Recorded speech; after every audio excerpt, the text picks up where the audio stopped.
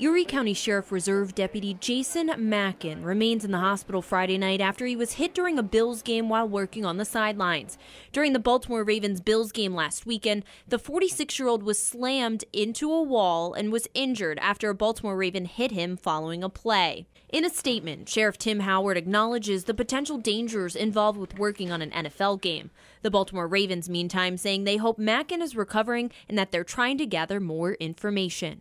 The sheriff's office is asking people to send their well wishes to Deputy Mackin. We have all of that information about how you can do that on our website, WKBW.com. Nikki Dementri, 7 Eyewitness News.